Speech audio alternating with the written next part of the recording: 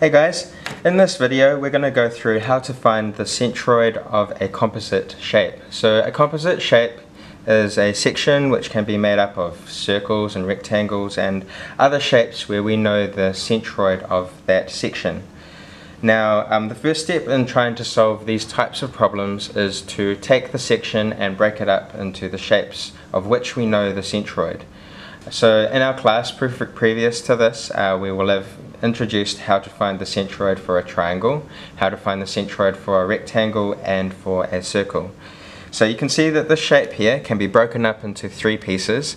The first piece is a triangular shape on the left hand side, which I'll now draw a boundary around.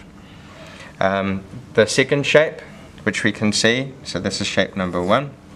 The second shape would be this rectangular shape, just around the outside edge here. 1, 2, 3, and then the last side is here. So this is shape number 2. And then inside this rectangular shape you can see that there's a circular hole which has been cut out of this. So it has a negative area. I could shade that area. So this circle here we can call shape number 3. Alright, so each one of these sections has a centroid. Now what we can do is we can break up those three shapes. So I've got a table here just down the bottom which I can use to summarize those sections. Shape number 1 was a triangle.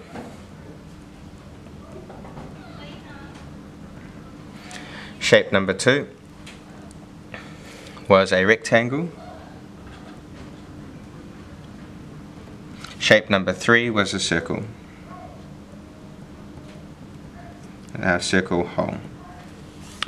Okay, so shape number 1 has an area A1, and that will be equal to a half times the base of that triangle, 8, times the height of that triangle. So we can calculate that area. That would be equal to 8 times 4 divided by 2, 16. Okay, so the rectangle has area A2 because it's shape number 2. This will become 4 times 12, and then multiplying those together we get 48. And third, we have a circular hole, A3. This will be a negative area, so we'll write negative, and we use the formula for a circle, so pi times the diameter of 3 squared divided by 4. So putting that into a calculator, we get pi times 3 divided by 4, 7.0685, or 7.069 rounded, minus 7.069. Alright, so we've got our three areas. We can now calculate the coordinates of the centroids for those shapes. For shape number 1, the centroid for shape number 1 is here.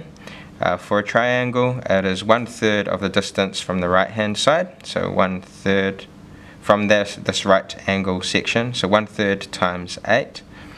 And then from the left hand side, this will be equal to 2/3 times 8, which is our width of that triangle. So the distance from O will be 2/3 of 8, which we can calculate now.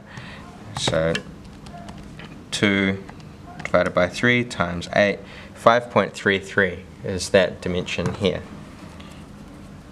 5.33.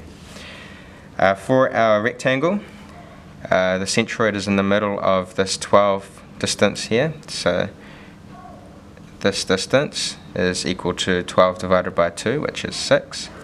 So the distance to the centroid of shape number 2, which is going to be x bar 2, will be 8 plus 6, which is equal to 14. This was x1 at the top, by the way.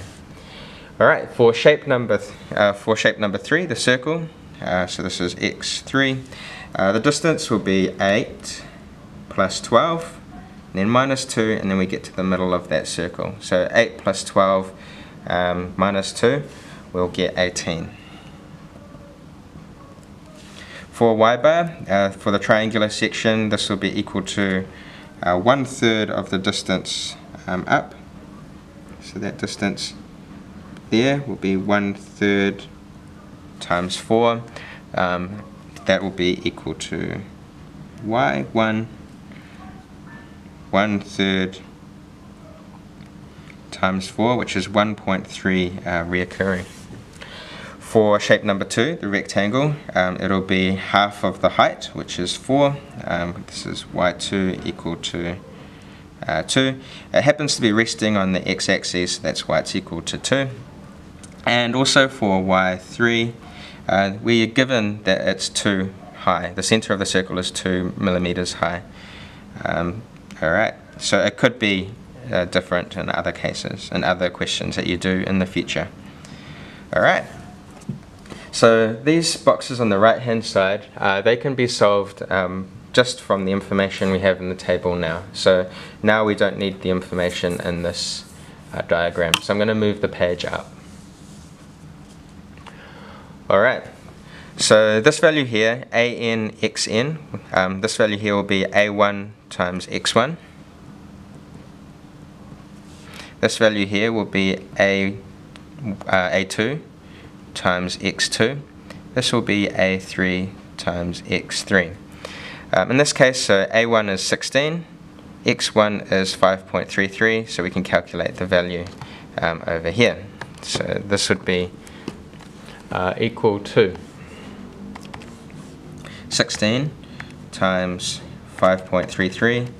This value is 85.28. This one here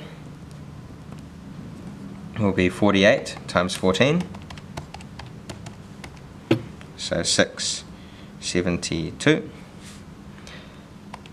And then this one here will be equal to minus 7.069 times this value here of 18. So minus 7.069 times 18. And we get minus 127.24. Alright, so we can do the same for the right hand side. So yn, for the first one will be a1 y1, a2 y2, and a3 y3 for the third. So this will be equal to this value, 16, times 1.3 reoccurring. 16 times 1.3, I get 20.8. So I could put that into more decimal values if we want. Be closer to 21.33 reoccurring. For the second value, so 48 times 2, 96. And then the third one will be minus 7.069 times 2. So this is minus 14.14. So in the bottom section here, we can write the totals. So here we can write the total area. The total area would be 16 plus 48 minus 7.069. 16 plus 48 minus 7.069. Alright, so 56.931 is going to be our total area.